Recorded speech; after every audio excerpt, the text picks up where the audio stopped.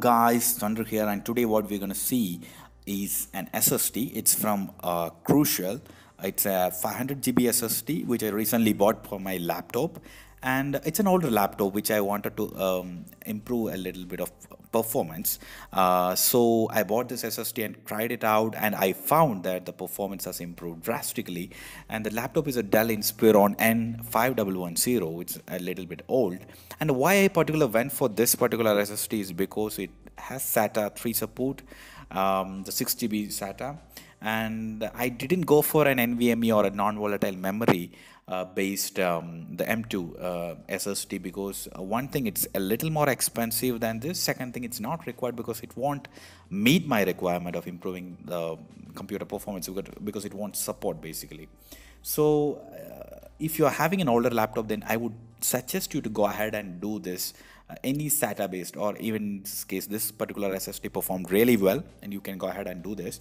Otherwise, if you have a laptop that is 1 or 2 year old and it does support the latest technologies, then better you can go for an NVMe based SSD. Most of the SSDs that are nowadays coming from Samsung, Western Digital and Seagate are NVMe based, and I can suggest you Western Digital WD S750 or any later versions that came later to that.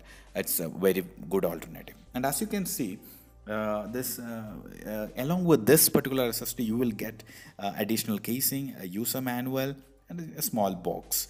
And once it's a very easy thing to install. From the user manual itself, you will get most of the information, or you can search in YouTube for any DIYs and you can get it installed yourself.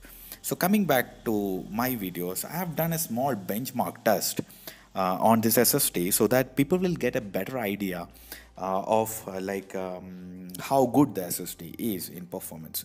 So basically I can tell you from my experience, I found it really good. I'm not that tech savvy guy, I'm a normal guy.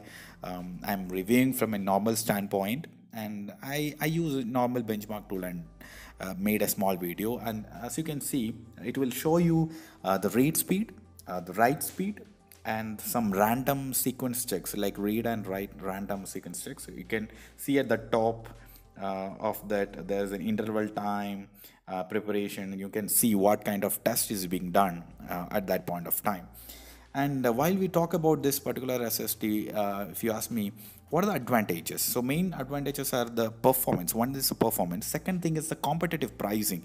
If you compare it with any of the SSDs, you will get a better value for money for this SSD. And third thing is a 5-year warranty along with very good endurance. It has a very good endurance, 180 TB endurance for this 500 GB drive. And if you're going for a higher size like 1 TB or 2 TB, the endurance goes even higher.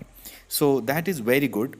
And it defines the life of the SSD, and along with that it has excellent software package support, and also it has the horsepower failure protection, which is very essential. And what is not so good, what I didn't like is the design, and it's a slightly slower, but it's not that costly, right? So it will be a little slower. So hope you like this video. I made it little short from my experience, and you can depend on the data. It's I tried and tested it. Hope you like the video.